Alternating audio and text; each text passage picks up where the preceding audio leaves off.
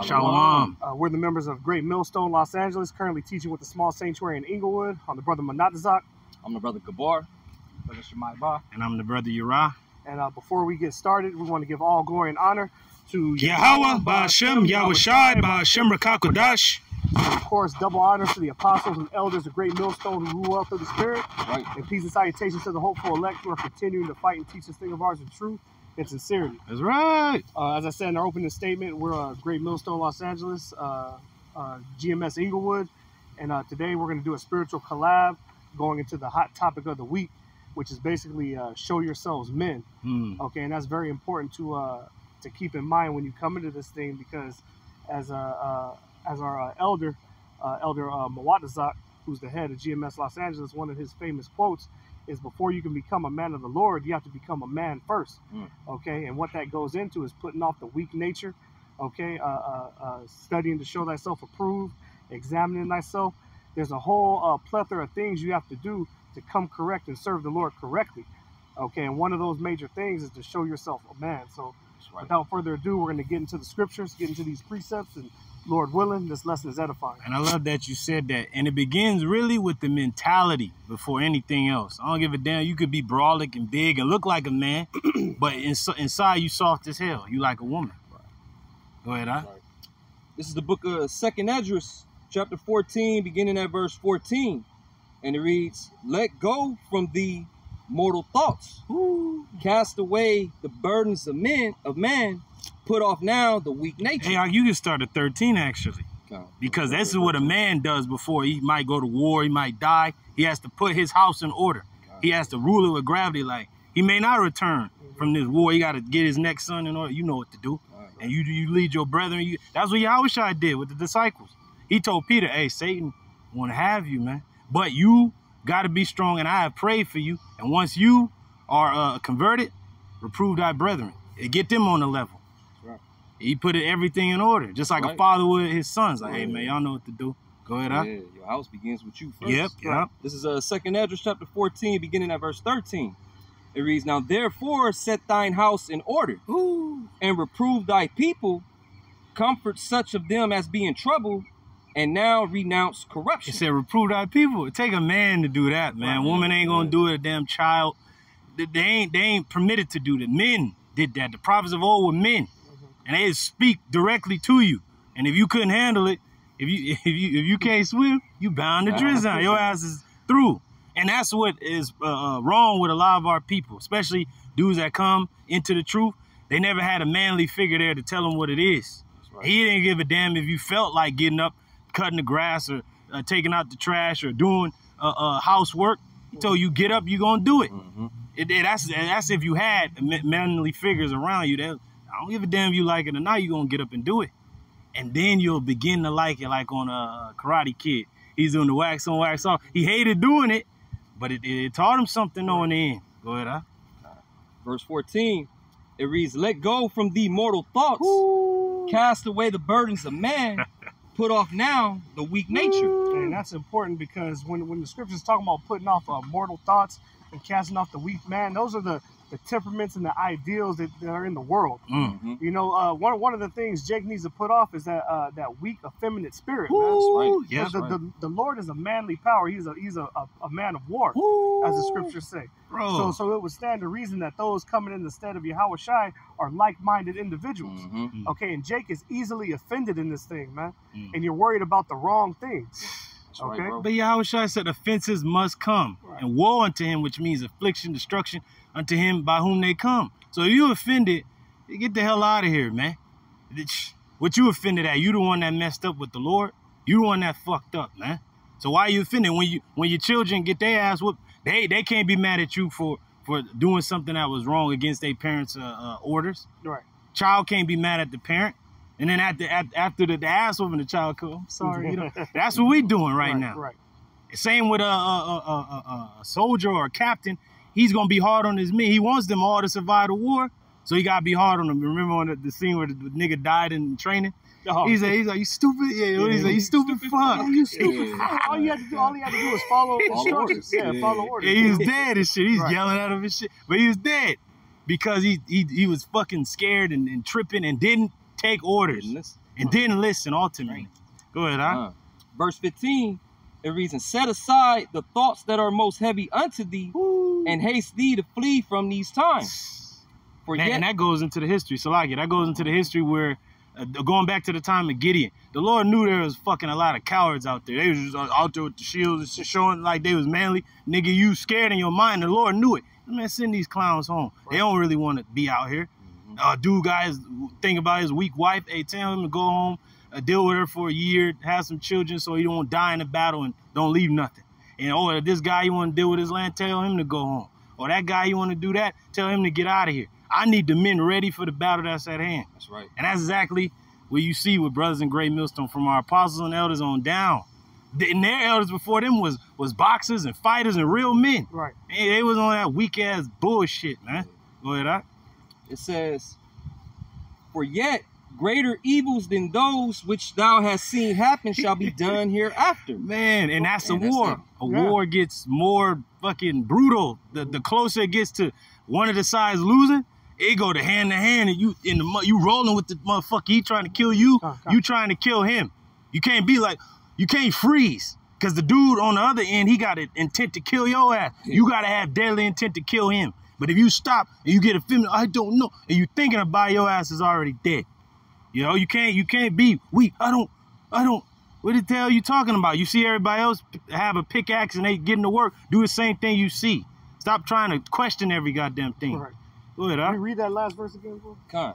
2nd Ezra chapter 14, verse 16. It reads, for yet greater evils than those which thou hast seen happen shall be done hereafter. So here it is. We're entering into the time like never before, Jacob's trouble. And you're bugging out over a thumbnail. You're bugging out over our language. You know, you're bugging out over how we look. You know what I'm saying? Like, really consider the things that are plaguing you in the mind, as opposed to the things that we're about to come into, man. Like, is that really important in the grand scheme of things? You know, the men that were set up in their stead for a reason. You have to come into this thing with the mindset that there are no coincidences. So if there's somebody that was set up before you in the spirit, that's especially been doing this work diligently for years on end, then he's put in that position for a reason. It's the experience. Right. Experience is the best teacher, man. Imagine coming to a job and you questioning the dude been there 30 years. He looking at you like, what the fuck? And then you get your stupid ass hurt and now you out of the job or dead because you didn't listen. It goes to show you at the job we work. I can't go in there and talk to these brothers been there years like, man, you don't know what the hell you doing, man. I got to be the one to learn. But you dudes that come into these camps or just listen, you don't even know how the battle is fought. You don't know what the fuck is going on. You don't know who the enemy is yet. And you talking to your comrades, yelling at them while we trying to fight the enemy and talk to your ass, man. Hey, to your point, that's more so likened onto somebody that's not even in the army, trying to tell the people that are in the squadron how to march and how to line up. Yeah, how to shoot. The scriptures say that all things be done decently and in order. If you are not part of a camp and you're not even affiliate and you're out there by yourself, you should be doing more listening than teaching. Yeah, to be honest. You supposed to report to the battlefield. This dude at a river someplace, just out there like scouting out the land, but you ain't a scout. You supposed to report to the camp where the captain and all the soldiers is in their tent sleeping, ready for the battle that's at hand for the next day. You just somewhere like, but I'm a soldier too. He ain't even with the army though. He's like behind boy from 300. Yeah, Atlanteans and shit. You leading the damn enemies to attack us. You ain't even in the fight, but you like them because they gave me a uniform though. You like the other guys because they gave you a uniform. Yeah. That's all you wanted was a uniform. Go ahead. Yeah, last verse. It says, for look how much the world shall be weaker through age, so much the more shall evils increase upon them that dwell therein. Now consider how long ago that was written. And here we are in Babylon the Great. You know, we're in the final prophecies. So that's how much more the world and the men are as far as their temperament, man. Right. This is the weakest we've ever been as a nation. Yeah. Okay, in stature and in mindset. So these are things you need to keep in mind when you come into this truth, man. Yeah. And also, didn't the apostles have a saying where it says, strong men bring good times, good times produce weak men, something like and then weak men bring bad times or some shit like that. So It's, Oh, go ahead. It's, hard times make strong men. There it is. Strong men make good times. Huh. Good times make weak men. Woo. Weak men make hard times. So you weak ass niggas is making these hard times come. And it said more evils is gonna come than we seen. Right. They happen hereafter. But so you gotta soldier up. Hey, and that's exactly what these other nations is doing. They seen these fucking boy band shit and they're like, what the fuck is going on? We gotta beef up and man up our men again. And that's what these other nations outside Babylon are doing. They getting rid of all that fucking faggoty bullshit, boy bands crap. And they're like, you need to get beefed up. War is coming. And that's exactly on the minds of all the nations is war. That's the same thing the Lord has been beefing us up for this battle that's coming. First mental, then it's going to be spiritual, then it's going to be physical. That's right. Go ahead, Right. This is the book of 1 Timothy chapter 5 and verse 1. It says, rebuke not an elder, but entreat him as a father, and the younger men as brethren. And that's the point, man, because as brothers is going into, here it is, you are a newborn babe, so to speak. You truly don't have the spirit on you. Yeah. But if you did, you will be counted as a newborn babe, okay? And as the brothers was going into, you have men that have been in here for decades, okay? They know what they're doing. They know what they're speaking about. For you to come in and try to offer correction is the wrong spirit, man. Yeah. Okay, you're supposed to look at these men as fathers, all right, and those younger, okay, but still over you as fellow brethren, man. That's right. And that's not to say that we're above correction, okay? But the thing is, especially with Great Millstone, we're very heavy into order. And if that brother did need to be corrected, best believe that it will come from somebody with more authority than you. Yeah. Especially considering you aren't even a part of Great Millstone to begin with. Yeah, and you picking at things that don't even really matter. Yeah, bro. Like if the brother's going off in the doctrine or things pertaining to salvation or the name of the Lord or his son or whatever, the things that are really important, not no fucking nitpicking bullshit like a woman. Well, I don't like your hair and I don't like this bullshit, or the way we speak, or like you said, the way we look. Who gives a shit, man? In the battle, you might be covered in the mud. You might be fighting in the fucking terrain in the snow. You might have blood on your fucking uniform from the last battle and shit. You ain't got enough time to wipe it off. Like Barak said, you might be in a foxhole and you gotta go to the bathroom. You gotta just piss on yourself and hold that fucking position. It's not a pretty thing to be in the battle. But we in the battle and then you here all clean and shit. And cleanest man ever. Shit. Don't do no work though. Your ass is clean and spiffy. And to that point, our people aren't in a pretty state. This is the lowest we've ever been as a nation. We in the gutter. And sometimes you need to show it to our people's face to let them know the state that we're in, man. Like on SpongeBob. Visual people. Yeah. We've always been a visual. Look at it. We want you to look at frescoes and busts and all the paintings. All throughout our history, we use visualization to show the things that were going on. Yeah. And us putting thumbnails or adding pictures and screenshots is no different. We're just in a technological age. Yeah. Like the saying goes, I can show you better than I can tell you. Right. You know we're going to still tell you. It's show that visual evidence. Yeah, artistic rendition of everything. That's just how Jake gets down. Jake just like seeing stuff. Just like you might hear about a woman being fine, but you don't know that she fine till you see it though. See? Yeah. So get the fuck out of here, man. And it's showing you that there's a lot of people out there, so-called men, that's hasty in their speech. That's right. I had a joke 38 about 3. Thumbnail. But did you consider what the brother was speaking on? No. Okay. Did you consider what he was preaching about? And then you could come to the understanding on why he chose that particular thumbnail. Exactly. Okay. Instead of being hasty in your speech, trying to rebuke and exalt yourself as some kind of self-righteous person. Hey, what was his main point, like about the thumbnail? It was his point about it. I guess because it was quote unquote provocative. Yeah. You know. That wasn't what was on? Oh, talking about the. Oh yeah. Yeah. True. It went perfect with what the brothers lesson. Right. Exactly. You know? Hey, but you got to see it like, oh shit, you got to be like shocked. I got to hear about this. Just like the signs we have at the camp. It shocks you. Like, whoa, when you seen the missiles, the ICBMs or USSR, when you first looked at the camps, you didn't give a shit what the apostles was like actually saying. You were like, why they got nuclear weapons on? And brothers that paid attention in school, you knew what the USSR was. Oh shit, United Soviets socialist republic. Like, yeah, I knew exactly what that was. I was like, what the hell? I live in America. You know, the father said it's gonna be destroyed. I was like, oh man, what can I do to get right? Not fucking rebuking these men like, I don't know what the hell these old guys talking about. I'm just gonna get on there. No. You want to inquire and be like, well, what are they talking about? Let me listen and I fucking say nothing, man. Go ahead, It's the same sentiment of guys who get so caught up on so-called curse words, man.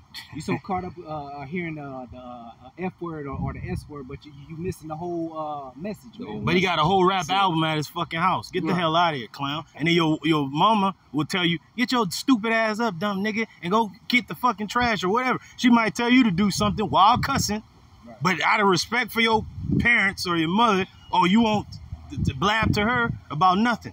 But you'll blab to men that's actually been in this thing for years. And you ain't got a damn thing to say. Right. If you don't want us to curse, you don't want us to curse. Because we know the curse is you don't want us to curse. We'll do it in the Shalawam QADASH. That's right. That's right. And you done. Well, that's just a weak-ass spirit, man. Yeah. But this is the prophet Isaiah chapter 46. Beginning at verse 8. It says, remember this, and show yourselves men. Woo! Bring it again to mind, O ye transgressors. And that's the point of this lesson. We're bringing it to mind. You know, and we're not exempt from this same thing because we're the ones teaching it. That's right. Okay, but we've been put in this position for a reason. And I say that humbly speaking, especially in the times that we're coming into, man. The Lord is calling men into this thing. So what do you say? Oh, ye men, I call? My voices to the sons of men. Okay, the Lord is about coming correct, man. That's right. We have to put off that weak nature. Go ahead, bro. Verse 9. It says, remember the former things of old.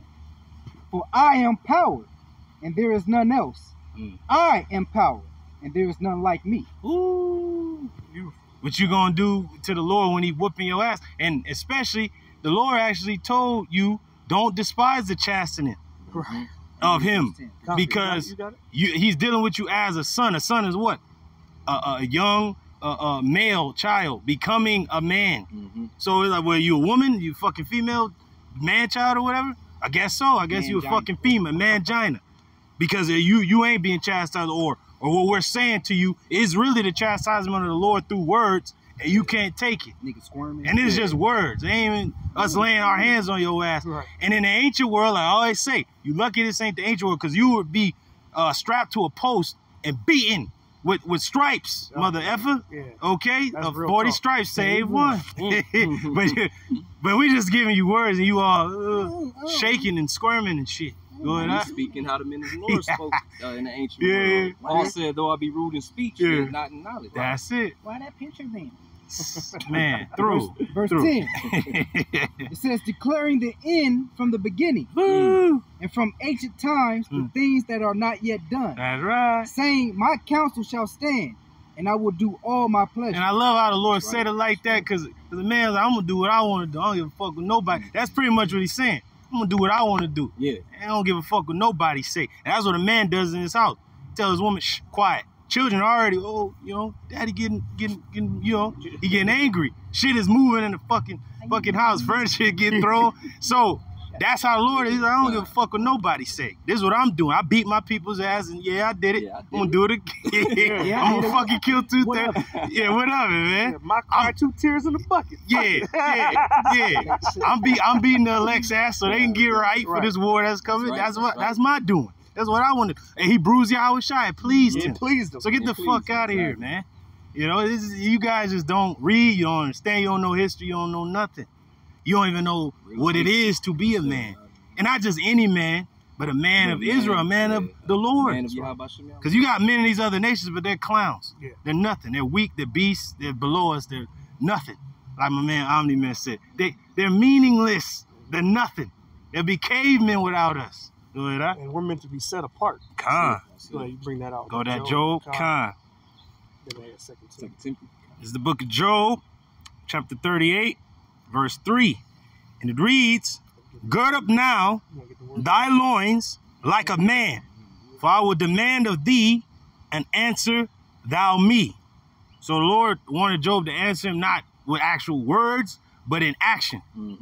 Because you be crying out when you're going through it. And you just be crying out to the Lord like, Lord, why? And then you contemplate like, damn, why is this happening? Then your actions make you get the hell up and you just move. But what's heavy about that is the Lord said, I demand it, meaning you have no choice. Yeah. It's like, you want to come to me, you better come correct. Stop being a bitch, man. Damn. That's basically what the Lord is saying when you extrapolate through the Spirit.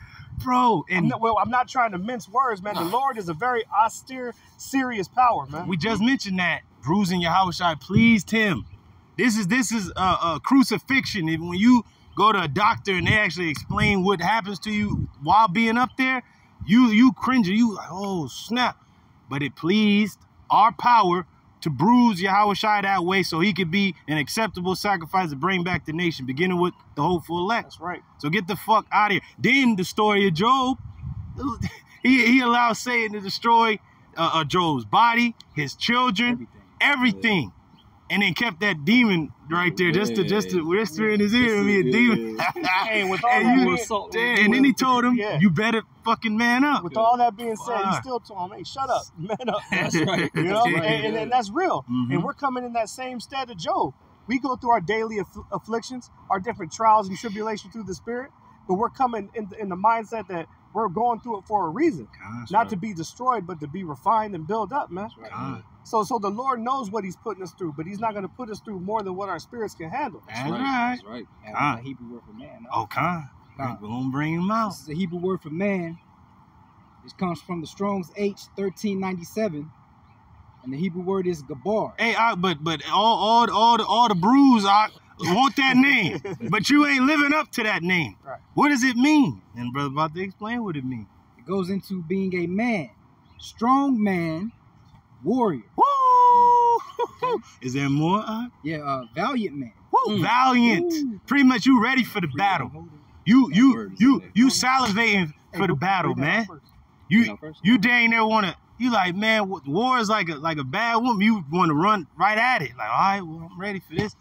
You gotta look at it like that. You like the apostle said to the other apostles under him and the elders coming up. He told them. And they didn't understand it at the first. He said, you got to learn to love and embrace hell.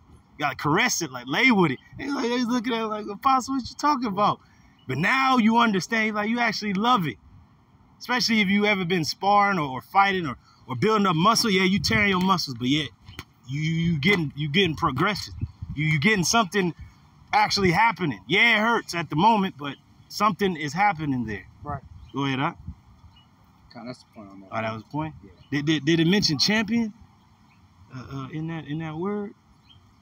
It might have been in the lexicon, if I'm not mistaken. That was just in the lexicon. And these demons might have took it out. They constantly change the blue shit. But yeah, it mentioned, I remember when I went into it, it said a champion. Now we know that. Go ahead. Now since it says a soldier, though. Yeah. Right. And it gives an example precept. Blessed is the man who trusteth in him, but it's saying blessed is the warrior that trusteth in him. Woo! Because you got to on the battlefield, man. Yeah. There's nothing like my man on Saving Private Ryan. He's like, they're killing us out here. He's like, the son of a bitch tried to drown me in the channel. He's like, there's nothing between us and the Almighty.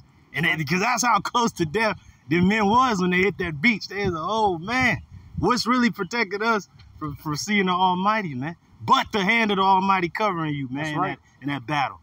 Beautiful point. Go ahead, Bar. You was done reading? Oh yeah, that was it. Okay, quick precept. This is 1 Maccabees chapter 2, verse 64, straight to the point. It reads, wherefore, ye my sons, be valiant and show yourselves men in the behalf of the law, for by it shall ye obtain glory. You see, it says sons because we know the Lord is dealing with his men. Bro, inside the elect. These men, go ahead. No, these men hazarded their lives for the law, ultimately for YAHAWASHI and what he entrusted them with. Because you got to remember, these are Levites. Yeah. And they were like the vid that had to teach the rest of the nation how to be in order. But yeah, would you have a damn, Asherite come tell the Levite, why y'all even fighting for the law, man? It don't mean nothing. They would have sliced that fucking dude's head off. What the hell are you talking about, man? But yet, you got a guy like this getting mad. But we're the ones actually on the front line fighting. Fighting the enemy. We fucking in his face. We ain't hiding nowhere. Brother, maybe you should march like your brother said. You should march like this. Maybe They shut up. In the heat of the battle, hey, you throwing a motherfucker, you tossing them, you body slamming them. It's whatever you got to do. Like Bruce Lee said, he said, it ain't no fucking rules and shit. The rules of war. Let me teach you the rules of war. Like remember on Patriot? Yeah. He's like, but the rules of war. He's like, let me teach you the rules of war. He pointed the fucking gun at him and shit. There ain't no rules really. You gotta kill. Hey, they're trying to kill us. Yeah. And we're trying to kill them. That's it. But in the but in the spirit though, we cutting down our enemy like without flaw. Yep. All gas, no brakes, like Jake say. We coming at this motherfucker without stopping. But you got some clown too. Please don't kill him. Like I did a video and I used Achilles when he was getting his armor and stuff on, and he was about to ride out. Old girl's like, please, Hector's my cousin. He's a good man. Please don't fight him. He's like, rope, and he's like, fuck. Yep. He rolled out. Like, fuck that, man. Yeah. And he is a warrior. He's riding out to get his enemy. That's right. That's right. Go ahead, Doc. Yeah, you bring that 2 Timothy book. Okay.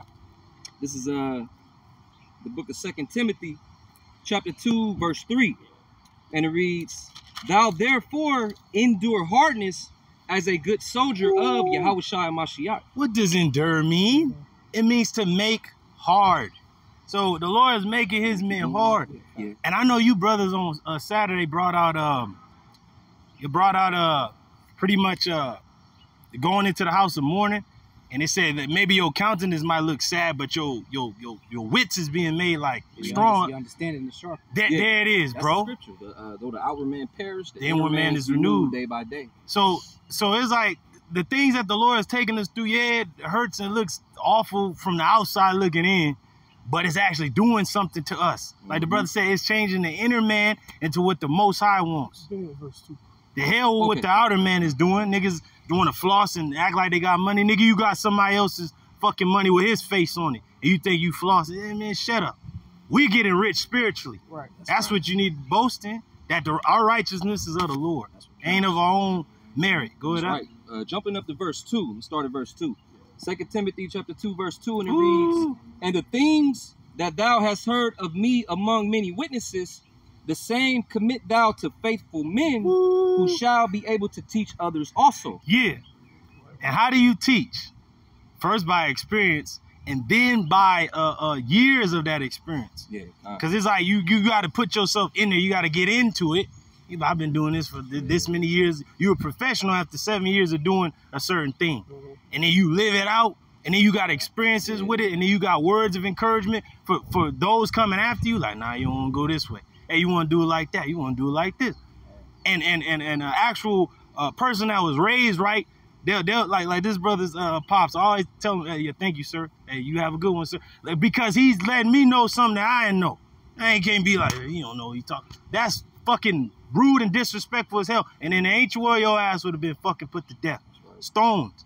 You know? So apply that same respect, but coming into the truth. Come on, man. How much more so should you reverence the men that have been set up over you? Ooh. And they've been set up not by themselves, but by the Lord, by YAHAWASHI. And like when fucking Miriam and Aaron was getting at Moses. Moses say nothing, he's meek, he's all right, man. And the Lord was like, man, 3 of y'all come to the tabernacle. But he got on that fucking woman, because that really made the Lord hot more than anything. It's a weaker vessel, and you trying to get at my servant Moses. I'm dealing with him directly. Right. And Aaron already knew, like, damn, we fucked up off top. He knew. He's all, please don't lay this sin upon us, our Lord. You know? So you fucking clowns out there don't understand that we're connected to the Lord. The prophets were greater than the kings. They go up to the kings and curse the nigga out like, nigga, you ain't coming off that bed, you gonna die. And the dude would surely die.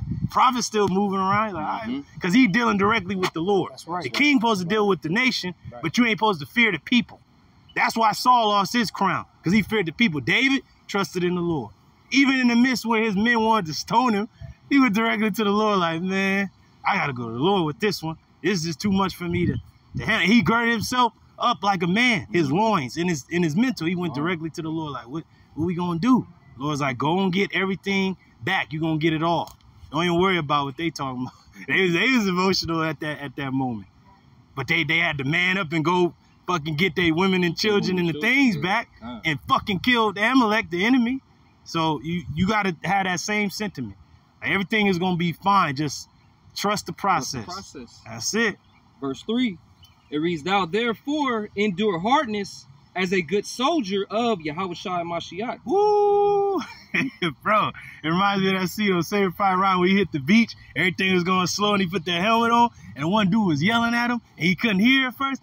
He's like, what? And he's like, sir, what the hell do we do now, sir? And he's like, oh, he's like, anywhere from here, get the hell out of here. And he waited for his commander to tell him where to go. The Lord, YAHAWASHI, is our captain and finisher of our faith. We wait for his command. Fuck some low-level clown nigga that's shaking, calling on his mama and shit, and they ain't even fired the gun. Everybody else out there duking it up, fighting and shit. They looking at him like, what the fuck he over there hiding this shit for? That's you guys talking all this madness, man. Yeah, we following men who follow YAHAWASHI. That's it. That's it. Because it's not his that work and got that experience. Yeah, these brothers have put in the work for the Lord. These are men set up by the Lord. These are men that we're following because they follow the Lord. Go ahead, Art. Okay, you want to get that before I continue? You can finish that out. Okay. Yeah, finish verse 4. Verse 4? Okay. Oh, yeah, it says soldier in there, too. Continuing in verse 4, it reads, no man that warreth entangleth himself with the affairs of this life. Like what people may think or what people may say. You know, you're worried about the outward appearance of a thumbnail that really doesn't mean anything, man. That's right. You know, you're entangling yourselves with this world and what the people in this world think. You know, what did the scriptures say? Offenses must come. Yeah, has to come. So yeah, I mean, but you're offended over something that has no consequence, man. And you got to see it, bro. In the ancient world, when a nigga or a woman committed adultery, wasn't they brought out in the midst of the people where you can see these motherfuckers? Then you stone them and kill them. Or you had a priest's daughter was burned in the presence of everybody. The whole congregation. You had to see it. Like, it was, oh, shit, and that's likened through the spirit on what's happening right now with you. Yeah. Okay, you put yourself out there. Now the whole congregation is spying you out. They'll drag you out. But it's the spirit you're going through this because this is the great equalizer. That's right. This is gonna let us know whether you're gonna humble down as a man of the Lord would, or if you're gonna get offended and be a bug out as brothers expect you to be. Because when you're going into 2 Timothy, the 2nd chapter, that whole chapter is about an exhortation to perseverance. That's right. So this is a trial of your faith right here. Just know we love you, because this is love. It may not seem like it to you, love, but it's love. As the scripture says, open rebuke is better than secret love. That's right. And you are being rebuked openly. So we'll it's yet to see what's going to remain of this, but this is all done for edification through the Spirit. That's right. Finishing it off, it says that he may please him who had chosen him to be a soldier. Chosen you to be a soldier. The Lord knows you can actually endure the battle. You've been well trained. You ain't a pansy or a damn turncoat. See, the Lord is enlisted his men that he know is gonna get the work done. Like Barak would say, you got the whole army and the navy and everybody, but then you got the special forces. It'll be like 5 men landing in the fucking enemy land. Them 5 men can get shit done without all the goddamn material that the army needs. He know, oh yeah, these 5 dudes, they're gonna get in there, get out, take the dude out, the war's over. That's it.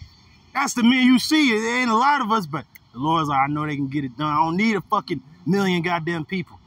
He only needed 144,000, and that's what's gonna take over the earth. God. Where were you when the Israelites took over the planet, man? Go ahead, Art. The Greek word for soldier, Strong's G 4757. The Greek word is stratiotes. And I'm gonna jump straight to the point. It's a metaphorical sense of being a champion of the cause of Hamashiach. Ooh, champion. Yeah. Now we know Goliath was a champion of the Philistines. Hey, YAHAWASHI is our champion. And say you in a gladiatorial fight or game, and you go out there, and it's beautiful because on Spartacus, where Spartacus became champion and Crixus was about to get sold, that very same day Crixus was going to be sold, he saved Spartacus's life from that slave that demon Galaver's wife bought. And he said, and Spartacus was looking at him like, oh shit, Crixus, you saved me. He said, I did not save Spartacus. I saved the brother. And that was beautiful. I was like, oh shit. He said, I didn't save you for you, champion. He said, I saved a brother. Yeah, I was like, that was beautiful, man. So if you're a brother, you'll take this rebuke and get right. Yeah. But if you're not, then you're gonna be like that demon that tried to kill the champion, man. His ass was crucified at the end of that episode, man. You brother got a closing scripture? I got that effeminate scripture. Yeah. This is 1 Corinthians 6:9. And it reads, know ye not that the unrighteous shall not inherit the kingdom of Yahawah? Oh, yeah. Be not deceived, neither fornicators, nor idolaters, nor adulterers, nor effeminate, nor abusers of themselves with mankind. I'm going to read it in the modern translation. Don't you realize that those who do wrong will not inherit the kingdom of Yahawah? Don't fool yourselves. Those who indulge in sexual sin, or who worship idols, or commit adultery, or are male prostitutes, or practice homosexuality. You ain't gonna get in there, you doing all these things. But yet the weak-ass Christian pagan church will allow all this crap. But no, the Lord is not allowing that. Now, you in these things, you better repent or you're gonna die. And let's get that word effeminate real quick. And we gonna get in, and that'll be it for me, bros.